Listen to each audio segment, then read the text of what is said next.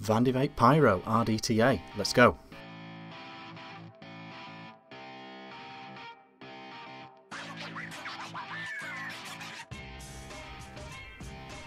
Hey guys, Vick here, back with another review. Today we are looking at this, the Vandy Vape Pyro RDTA. What is it? It is an RDTA that comes in TPD compliant 2mm version and 4mm version available for the rest of the world. The 2mm version has a little clip that you just pull out to turn it into a 4mm capacity like the Govad RTA did. So it's going to be available TPD style in the UK. For the rest of the world, it's a 24mm RDTA with a 4mm capacity. Take that thing out, it's the same as everyone else's. Okay. Postless design. Very interesting airflow going on as well. The best thing to do is go down low, where I can show you all this, show you my build, and then come back up top for some pros and cons. Is this just another RDTA, or have they managed to do something a bit different on this? Let's go and have a look. Alright guys, here we are up close with the Pyro RDTA. This is just the sample packaging, to be honest. The packaging that you receive if you purchase this will look different. It's just a sticker and it says sample up there. But yes, this is roughly what the packaging may look like. Sliding this out of here like this. And we have our RDTA. We have a spare see-through glass tank if you don't like the Ultim one. We have an adapter for our goon tips, turning it from a goon to a normal. And then we have our tank. There is some spares underneath as well. I can show you those if you like. Allen key, O-rings, grub screws, etc. This is the tank. There we go, look at that. We've got our goon size Ultim drip tip, we've got our Ultim tank as well. We have a nice protruding 510 there. Underneath we've got Pyro sample, Vandy Vape, etc. We have our adjustable airflow on top here. You can see how I have it, but you can have it as wide open as like that, or like I have it. Oh, like I have it, you can have it closed off like that. If we lift this up, it reveals the top section of this. You know, it's got that split top cap style, and that's how the actual airflow works. Okay, so removing the top cap reveals what's really going on here. You've got a nice closed off top cap section here, which will add to the flavour. You've also got these two grooves. Now they have to correspond with the two holes on the sides of the deck here. That's the point of those. Those block up the refill holes when you have the cap on. So you can turn it upside down, you can do what you like when the cap is on. Obviously stick your juice in there to fill up. You can see what build I've got going on here. There we go.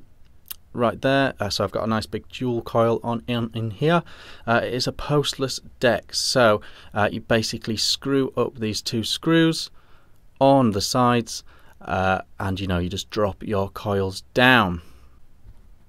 If we turn our attention to the wicking, you can see that it's got these huge wicking slots here.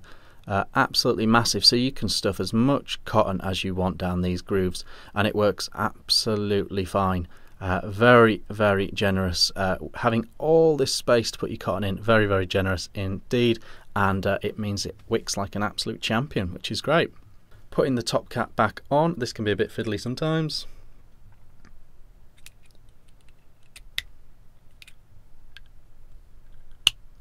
There we go, that is back on, and there is our RDTA in the flesh. There we go. The Vandy Vape Pyro. Let's go back up top and talk about it. Okay guys, that was the Pyro RDTA from Vandy Vape down low. So they have done some interesting things on this. They've kind of mixed up and changed up the way you wick this. It has those huge wick slots which allows you to put as much cotton as you want along through your coils and just stuff down into those huge gaps. Stuff down as much wick as you like, and it will wick rapido. It will wick very quickly indeed. Also, they have the thing going on with the holes to fill it. So when you have the cap closed, you can do that as much as you want. But if you take this cap off, you've got those 2 holes to fill it. So it has that going on as well. Lastly, the deck is quite unique. You know, they've gone for this postless style deck, which is really easy to use and I've had no problems with at all. So they have done some nice stuff on this. It is a very nice, interesting RDTA. Positives. I think the positives are the flexibility of it. You can put whatever coils you like in here. You could do a really nice single coil in here as well as a dual coil. And it wouldn't be a compromised deck. You don't have to put in a divider or a separator or a blocker in one side of this. You can put a nice single coil in the existing deck and it would work very, very well. Dual coils fit in easily. You can get nice big chunky coils, any coils you want in here, and it will work very, very well. And I think that's really good. I also like the options that it comes with as well. Fits goon tips.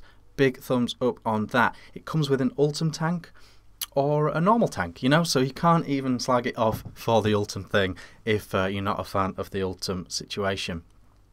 Adjustable airflow. I think this little groove thing, I don't think it does much. If I'm being completely honest, I don't think it's a big thing.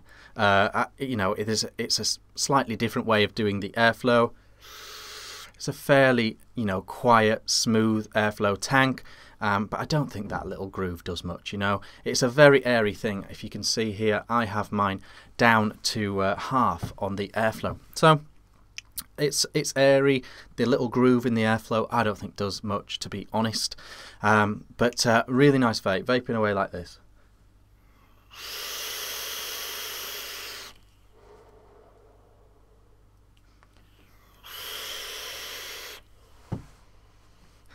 I think it's absolutely tremendous vape. Flavour is excellent. Wicking, excellent. No problems there. Vapour production on point, as you can see. So, does nothing wrong in those situations. It's a very, very solid, very, very nice RDTA. Couple of things I will point out. It's even if you put a single coil in, even if you close the airflow right down, I don't see this as a low wattage device, a low wattage atomizer. So that's the thing. The only other slight negative I have is just something to be aware of completely. It can be a tiny bit fiddly to get this lined up right, to have it perfectly on there. So not bad that time, but sometimes it has taken me a little bit of shuffling and fiddling to get the top back on. So if you constantly taking your RDTA on and off, then that's something to bear in mind, because you can't quickly drop this back on. It needs to fit into those grooves. So that's a thing. Beyond that though, I don't have any real complaints. I think it's decent looking. I think it's easy to refill. It is easy to build. You can put whatever coils you like in. It's good dual, it's good single, it's good flavour.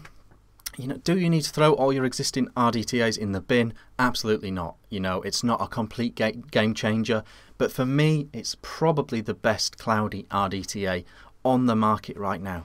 Very, very tasty, very, very cool. So a solid winner. Remember, there will be a TPD version available, as well as a worldwide normal 4mm version as well. I'm Vick, and I'll see you again soon.